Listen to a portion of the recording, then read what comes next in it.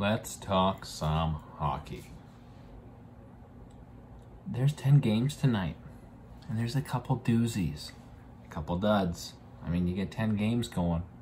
2/3 of the league's playing. You're going to get some duds. But there's some good ones in here, too. We got Boston Islanders. I don't know if I love that. Pittsburgh, Washington, always great. Carolina, Tampa, always great. Dallas, Florida, those games have been all right. Chicago, Columbus, anything Chicago's fucking fun. Calgary, Ottawa, Flames, wagon to the West. New Jersey, Buffalo. Nashville, Detroit. A couple duds.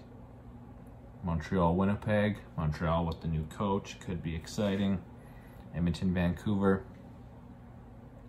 I mean, I fucking hate Edmonton, so fuck that game.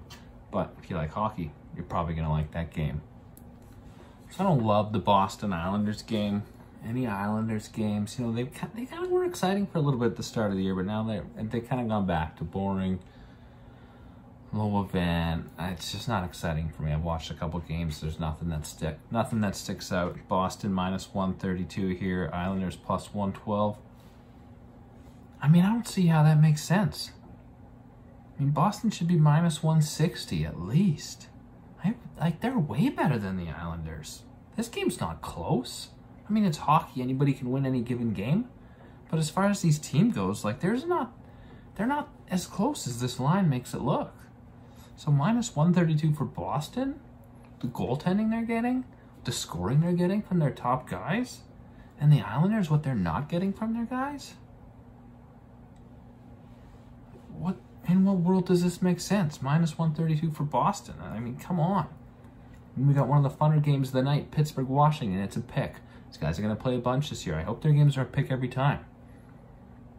There's a few ingredients to a great hockey game. Low rivalry action. They got it. Crosby, Ovechkin. Superstars. They got that, obviously. Crosby, Ovi, John Carlson, Backstrom, Kuznetsov, Gunsel, Malkin, Brian Rust, Zach Aston Reese. Tons of superstars on both sides. So you got that. Not the best defensive teams. I mean, they're not bad, but not the best. But really good offenses, really good lines. Both these teams kind of started a little bit sluggish, and they're kind of getting it together. Well, Pittsburgh at least anyways. But Washington's been kind of chugging along. So what we're going to do to pick the game is I don't think we bet it. I think we take the over. Because what do we got for an over here? Ooh, 6.5. That's dicey. 6.5, but you're getting plus money. I mean, the over being 6.5 shows me that it is going to be an exciting game. It should be an exciting game. The goalie should let in a lot of goals. Getting over 6.5, like, that's a 4-2 hockey game. That's tough to get above that, but let's fucking do it anyhow. Plus money, over 6.5. I have no idea who's going to win. I'm not a fucking clue. I don't know what Washington kind of goofed their lines up last game. Kind of did the spread it out mentality. Like, you've had Ovechkin for however many years now, and he's always had Backstrom or Kuznetsov as a center. And then you put Lars Eller there. What are you doing? Like, he always plays with Backstrom or Kuz. Just let it happen. Let him finish his career with those guys. It doesn't make sense. So I don't love that, so that makes me kind of lean Pittsburgh. I don't know who's starting in net. I mean, the power play on Washington's fucking awesome right now, so I like that. This game's too hard for me to pick. I'll admit it. I am not good enough at picking hockey winners to pick this game. So I'm taking the over. Carolina, Tampa Bay. So they played yesterday, early game for some reason. Tampa Bay won 3-0. Man, Andrei Vasilevsky is a good goalie. We've mentioned it before, but this guy is fucking good at hockey. It's not even fair. Like, Tampa has a stacked roster. They lose Kucherov. They get Stamkos back. I mean, sometimes they have guys missing, sometimes not. And then they always got fucking Vazzy at the end. And every once in a while, he throws up a stinker. But then when you look back throughout the year, I mean, he had a shutout last game, but he doesn't get a ton of shutouts. Like, it was his first shutout of the year, but every game, 1 goal, 1 goal, 1 goal, 4 goals, 2 goals, 1 goal, 1 goal, 2 goals. That's ridiculous. And with the offense Tampa has, they know they just got to put up 2 or 3, and they got a good chance to win every single game. But they played yesterday, so I don't know if they're going to go back to Vazzy. So if they go to Vazzy, I like it. But if they go to McElhinney, you can't do it.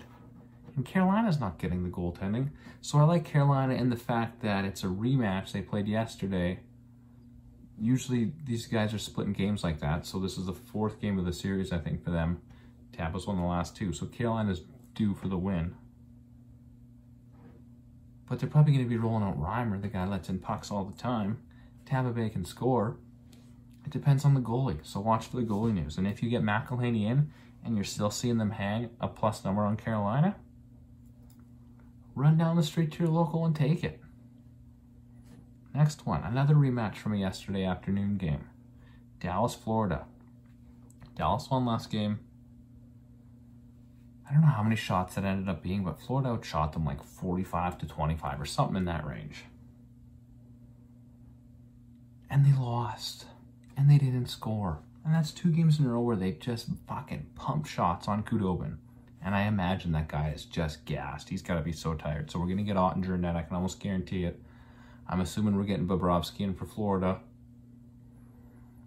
So if you go goaltending matchup alone, I mean, that's pretty even, I'd say. Ottinger's, I mean, he's played better than Bob this year, so that's probably where you get the advantage. It appeared, I mean, Khudobin made some big saves. But when you get 47 shots and you don't get any goals, maybe 45, whatever the fuck they got, you're not getting the quality of shots that you need to be getting on net. You just aren't. So yeah, they're getting lots of shots. But, I mean, if you get 50 easy shots, who fucking cares? So you can really go to Jake Ottinger in net if you're playing DraftKings. I mean, if you got into Khudobin, even when he lost, he still got a ton of points because he had like 39 saves. Then he had the 40-plus save shutout. I mean, these goalies are crushing against Florida, and I don't know if it's Khudobin who was playing that good because I didn't fully watch both games. I didn't even watch any of the second one. I was watching Carolina, Tampa. But if it's Florida just shooting the puck a ton and not getting a ton of high-quality chances, that's exactly what you want when you're picking a goalie. So I think Ottinger's a great play. And plus 117 for Dallas, I think that you have, especially if it's Bob for Florida, their worst goalie. I mean, Florida's proven us that they're not a bad hockey team, that they're pretty good. And Dallas is missing some guys, but they still won the game. They scored some goals, and guess what? When they go to bed tonight, they're not thinking about how they got pummeled in shots. Maybe the coaches, but the players, Klingberg, he's thinking about how he scored a goal. He's thinking that he finally got another goal after he going a little bit of time without one. Florida, they're thinking about how they gave up a golden chance to win a hockey game. So Dallas is going to have the confidence. They got the monkey off their back that they started scoring some goals for some guys. And yeah, Hintz was out. He's been kind of back and forth. But Dallas has got confidence now. They're playing against a worse goalie. They're winning the game. Plus 117 right now? Come on, smash that one. That's an easy bet. The next game, Chicago-Columbus. I don't even know who's starting in net for these teams. You told me at the start of the year I'd be wanting to watch these games. I would tell you you're a fucking insane person. But these games are awesome. Every game Chicago plays is a riot. And sometimes they go over, sometimes they go under, but it all depends on the goaltending. They're getting shots, and they're getting shelled with shots the other way. And last game, it was a Line show. Electric goal. Fucking awesome goal. Unreal camera shot. I don't know if you've seen it, but the one power play goal, the camera work was perfect. Amazing. There's a GIF on the internet of it. Amazing goal. So Line he's kind of getting heated up. He scores, and he's streaky. So you take a prop on Line to score. Play that a few games in a row once he scores, because when he gets goals, he gets them in bunches. And as for the game, I just think you take Chicago as a dog. I mean, I think the game should be a pick, and Chicago is a dog, so I'll bet Chicago. And even if they play Malcolm Subban in that, who at the start of the year I said was the worst goalie in the league, I mean, I've been wrong. He's been good this year. I don't know fucking how he does it, but he's been good. Don't know. Next game, Calgary, Ottawa. I don't know what's going on with Markstrom, but I do know, and he probably won't play regardless because he's played the last 2 games, including last night, so back-to-back. Big save, Dave. Fuck, I love this guy. And I said it many times. He sucks. I've watched him play for a couple years. He's bad. But when he gets in the zone and he gets hot, oh, baby, he gets good. And he went almost 2 games shutting these guys out in Toronto. Finally gave up a goal near the end of the game. They lost it in overtime. He gave up another one. So I think you got to get him out of the net now because he's let in a couple goals his last few minutes of ice time. So the goals are going to start flowing. So I don't know if they're going to play the Russian kid or if Markstrom's going to be back. Either way, it's Ottawa. And the one thing, Calgary's record sucks so far this year. That's true. Haven't been playing great. Got spanked by the Oilers. I don't want to fucking talk about it. But they played a ton of games on the road, and they haven't got their kick at the can at Ottawa. Everyone else has got chances at Ottawa. Vancouver did. Winnipeg did. Edmonton definitely did. Toronto has. Montreal has, even though they failed miserably playing Ottawa. But Calgary hasn't had that chance yet. So I can't truly judge this team, stack them up against the rest of the North, until they've had their games against Ottawa. They got a fuck ton coming up now. So maybe it's bad luck because Ottawa's starting to heat up and their goalies are playing well. But you still got to beat Ottawa at least 3 out of every 4 games you play against them. So if they can do that, all of a sudden you're back in the conversation for a real good shot at a playoff spot. And that starts tomorrow, or tonight, I guess. And you got to win the fucking game. And the guys are starting to play well. You get confidence in your goalie. You can play a little better, and Riddick gave that to them the last couple games. And I don't know who's playing in net, but they got to score some goals. And against Ottawa, with whoever they throw in net, you're scoring goals. So get some shots on net and get some goals. Calgary's winning this game, minus 192. I mean, I'm going to bet it because it's my boys. It's the Flames, wagon of the West, but don't bet it. Minus 192. Do something else with your money. Next game, New Jersey, Buffalo. Boring. Not interested in talking about it. I don't know who's going to win. Plus money on Jersey, so I'll probably just go there, especially if they play Blackwood. I'm a little confused with what they did with the captaincy. Because Nico Hischier comes back from injury, young kid, and they slap the C on him. I mean, lots of young players get the C. That doesn't, I mean, that's no problem. But look at your roster. You know who else you got sitting right there, who's a couple years younger? Jack Hughes. In what world is Jack Hughes not your captain 3 years from now? So what are you doing slapping the C on a kid that's only 2 years older than him? And now in 10 years, 5 years, even 3 years, everyone's going to look at this team and go, this is Jack Hughes' team. Why the fuck isn't this guy wearing the C? And it's because, well, we didn't have a captain. Nico was a couple years older, so we gave it to him. It doesn't make sense when you got that many young guys and that, like, it's clear that Jack Hughes is the leader of this team. How do you not wait? Give it to one of the fucking old guys. Give it to Palmieri. And then when it's time, give it to Jack, because he's the guy that's going to be wearing it. But now he's not. Now the guy's fucking riddled with an A. Like McKinnon in Colorado, the guy's rocking an A for the rest of his career. I don't know. It just seemed weird to me. What the fuck do I know, though? And then in Buffalo, now I'll talk about another coach's decision. This one made me fucking laugh. Like we said last time, everybody's whining, oh, how can you sit Skinner? Play him on the first line. Skinner sucked for 2 years just because he's getting paid a ton. And the coach knows Skinner better than anybody on the internet. And then last game, Skinner's out. Who do they bring in? Some guy named Rasmus Asplund to replace him. And the fucking guy scores. And Buffalo wins the hockey game. So shut the fuck up about knowing more than the coach. About how you're better than this coach at figuring out hockey. Because the guy he brought in for Skinner scored a goal, which Skinner's not doing. And you won the game, so shut up. And Nashville, Detroit, another boring game. You can't bet Nashville minus 154. So either don't bet the game or bet Detroit. End of story. Done. Move on. Montreal, Winnipeg. Montreal fires Claude Julien. I mean, 3 weeks ago, I was saying Montreal is the best hockey team of all time. But they got some issues. They don't score on the power play. They take a fuck ton of penalties. So they fired their special teams coach and they fired their head coach. Now, Montreal's been rolling lines, going 3 wide, 4 wide all year. So maybe Mark Bergevin wants them to fucking stack up some lines, get some more offense. Because you got a guy like Phil Deneau, great player. I fucking love Phil Deneau, playing with Toffoli and Gallagher. And those guys, I mean, they're controlling play, but their offensive centerman is Philip Deneau. In the defensive zone, that's awesome. He makes up for a lot of mistakes any other players make. But in the offensive zone, you're probably taking 15 points away per year from each of those guys because they don't have a centerman. So maybe you want to generate some offense. Maybe you're putting Suzuki up there. Maybe you're grooming Kotkaniemi to play up there. Maybe you move Danault down somewhere else and put him on a checking line because he's a defensive guy. That's what he does. He's not a first-line center. He's on a Stanley Cup winning team. He is your third-line anchor. He's like Michael Backlund in Calgary. If that guy's your second-line center, you got some problems. But when he's on the third line, that's fucking awesome. So maybe that's what they do. The power play sucks. And you watch it, and you see these other power plays, other teams around the league. A lot of the triggermen, like Vancouver, they're moving across to Pettersson. They got Quinn Hughes who can pass and shoot. On Montreal, the one thing I've noticed with their power play, the defensemen are kind of the triggermen. And you need the defensemen to be able to pass a little more than what they are. It's like Cale Makar in Colorado. He can set up Rantanen or McKinnon on either side for the one-timer. In Montreal, all they can do is set up Weber to clap it, and he misses the net half the time. Fuck, great player. Unreal shot. Great player.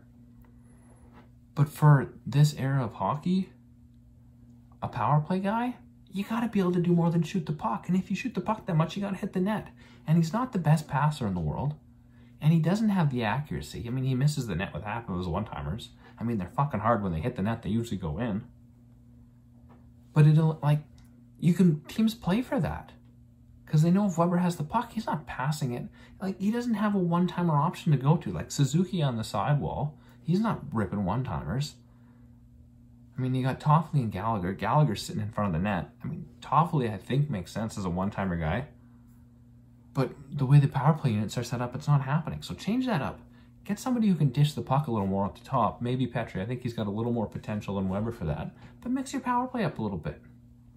And against Winnipeg, you get some chances.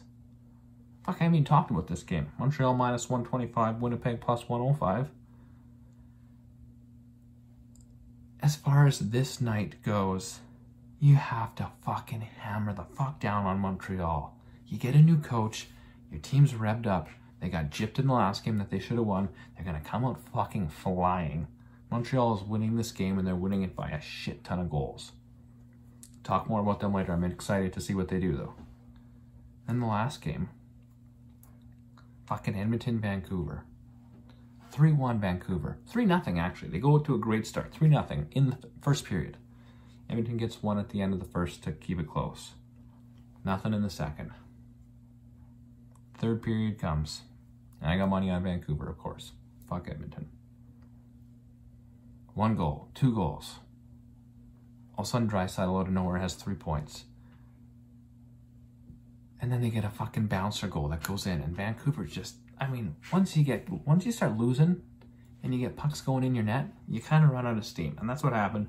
Vancouver had no chance of getting back in the game. They kind of deflated. They had nothing going on. They're not a good hockey team. But Edmonton, fuck, this team pisses me off so much.